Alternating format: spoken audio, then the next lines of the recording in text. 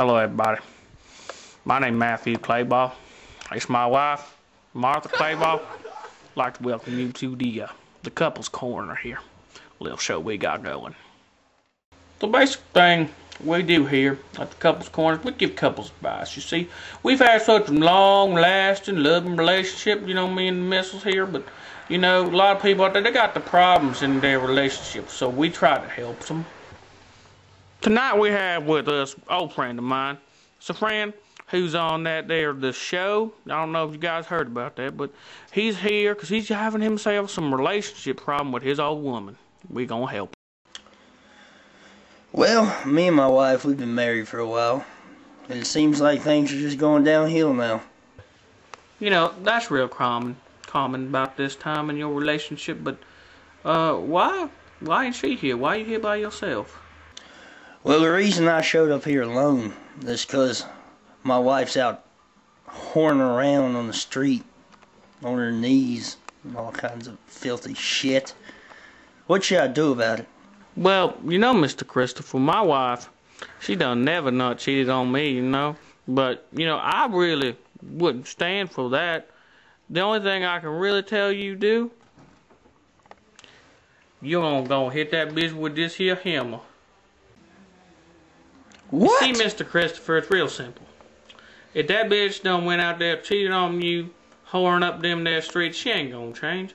Best thing for you to do is just cut your losses, go out there and beat that bitch head in with this here hammer.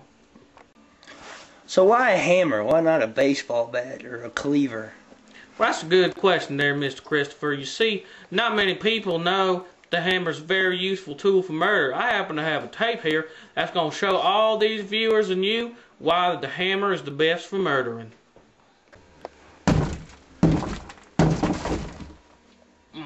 How you guys doing? I'm Matthew Clayball. I'm gonna show you guys the uses of a common ordinary hammer in the act known as murder.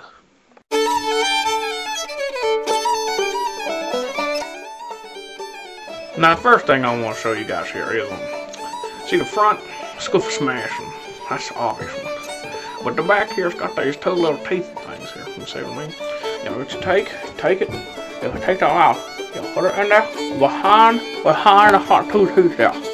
And you go crack! And then the teeth fall right out. Keeping with using the back side of the hammer, you can take the teeth, what you do is you put it right there, see? And it's the same simple pull motion, except it's on the neck. You gotta do it real hard up and real hard that way. What it's gonna do is it's gonna take their throat, it's gonna rip it on out. Now the last one I'm gonna show you guys here is, it's probably the most obvious, but it's the most effective to get in the kill shot. You take the front part of the hammer and you put it right about there on the temple of your victim. Now what you do is you take the hammer, right, one hand, and you take this hand, you put it out in front, you cock back with the hammer, you come through full body with the hammer. Now the last thing is gonna go crack, and it's gonna go and then you're gonna fall, they're gonna die.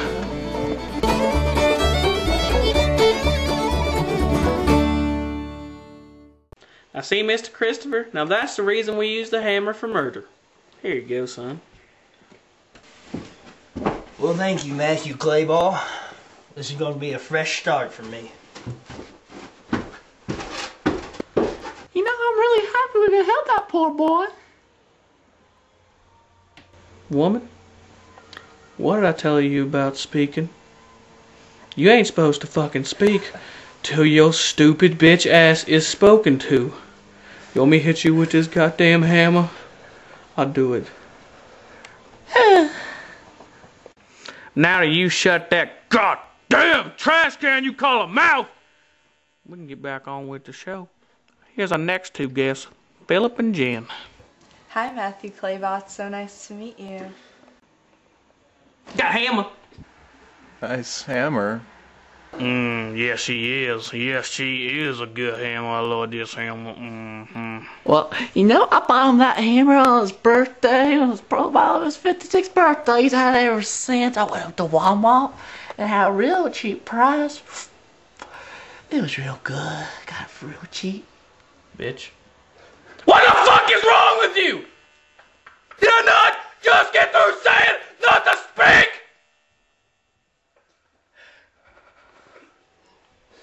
Alright. What seems to be the problem with you two? Can you smoke in here? Yeah, that's perfectly acceptable. Go on ahead.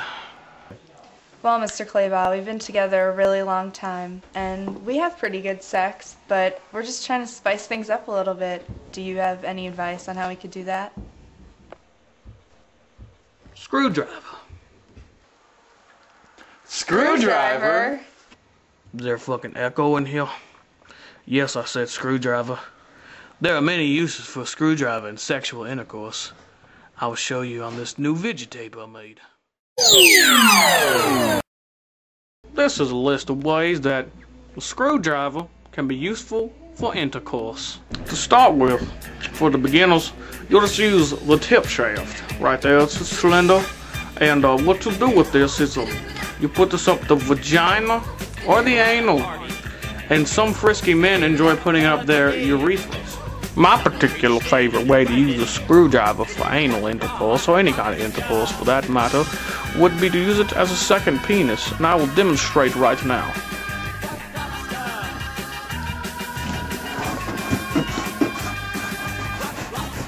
Last but not least, when you defecate upon a woman's chest, you can take the screwdriver and use it as kind of, I guess you'd say, a pencil, and write with it on the chest.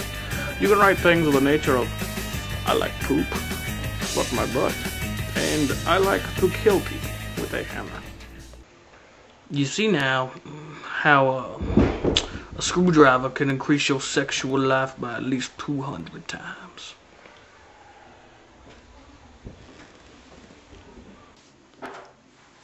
Thank you.